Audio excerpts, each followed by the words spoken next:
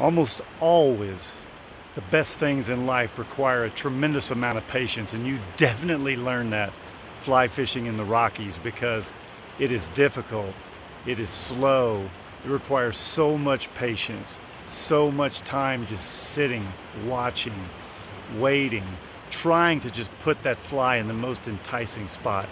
But more than anything, it just requires perseverance. And I think it's just a perfect example of life, because sometimes in our world nowadays we want everything fast, everything now, boom, boom, boom, in this world of just instantly at our fingertips. But it's not always that way. When things are that way, oftentimes they're really not worth having. But the things that are really worth having are worth waiting for, are worth having patience, endurance, working hard, putting in the effort to make it happen. Those are the things worth having. Those are the things worth going after, the opportunities worth making the most of. So think about it. Be patient. Have perseverance. Endure. And make the most of every opportunity as we endeavor to maximize our unlimited potential.